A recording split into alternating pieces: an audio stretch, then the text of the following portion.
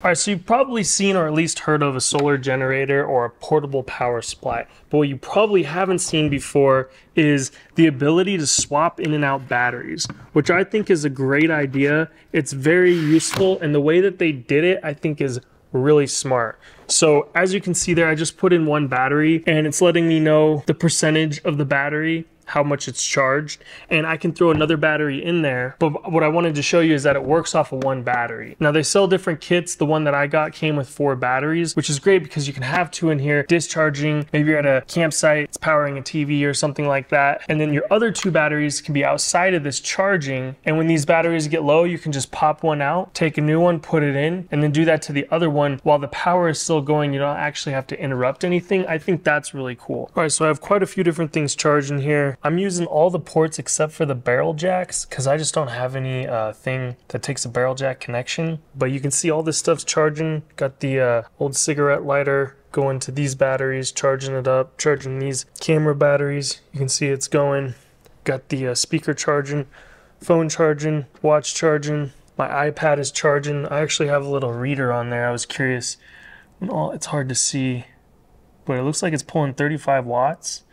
And this is saying it's putting out 89 watts. And I really love how simple this is. It's just an easy readout. You can see it's saying AC DC is on. It's using USB type C, USB. The car, it's showing you which ports are actually being used. You got 2 batteries in there, 90 watts output, 4 hours left. We got about 59% left, meaning that we can charge it up about 41% if we wanted to. It's only supposed to put out about 600 continuous. It will surge up to 1200. I was able to measure that it was able to put out 600 watts continuous and not have any overheating issues or anything like that.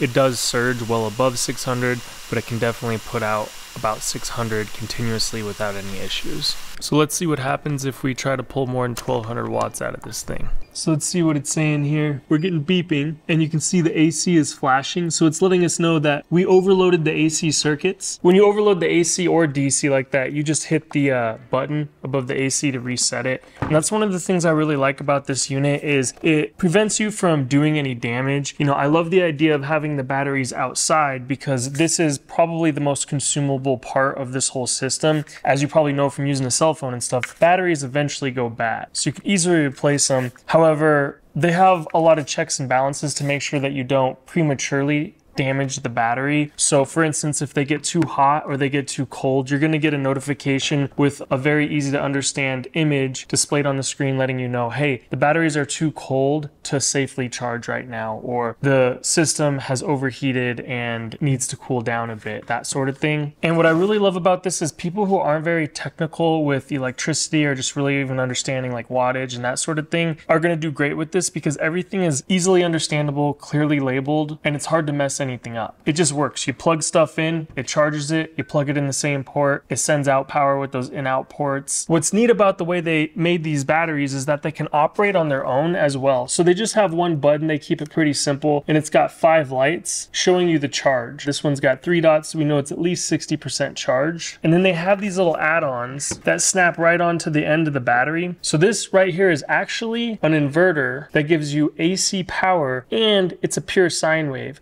which is basically means that you could plug in sensitive electronics like a laptop or your phone, which is probably the best use case for this. It only puts out 80 watts, so you're not going to be powering heavy equipment or anything like that. But with a little portable thing, especially at a campsite, which you're probably going to charge as a Kindle or an iPad or a laptop or something, and this is going to do the trick just fine. What's nice about this guy is you've got 2 USB-C that are 100 watts out, as well as your 28 watt USB-A, and they're all fast charging.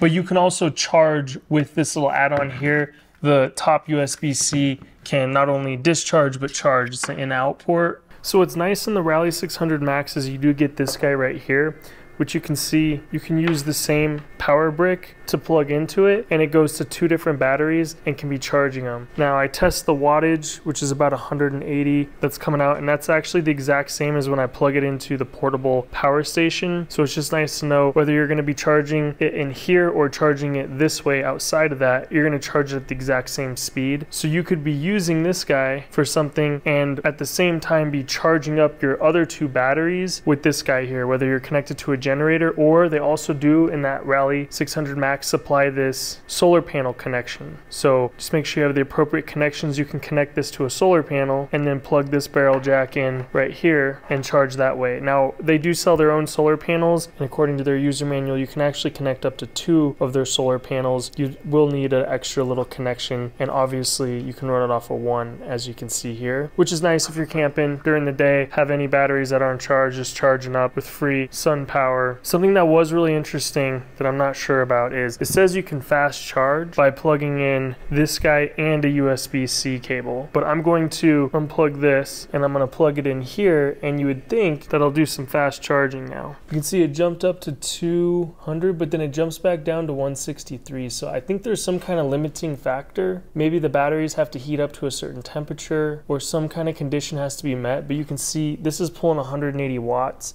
After the power lossage with converting AC to DC, it drops down to 163. But again, 180 is the same whether I'm plugging into here or plugging into this external charger. But it doesn't look like the fast charging is working. So you can see it does say fast charging is possible by using both the 100-watt input USB-C as well as the DC input. It does give you the warning that do not use any AC or DC output when you're fast charging, but I attempted to fast charge it and it just doesn't seem to be changing the speed at which it's charging.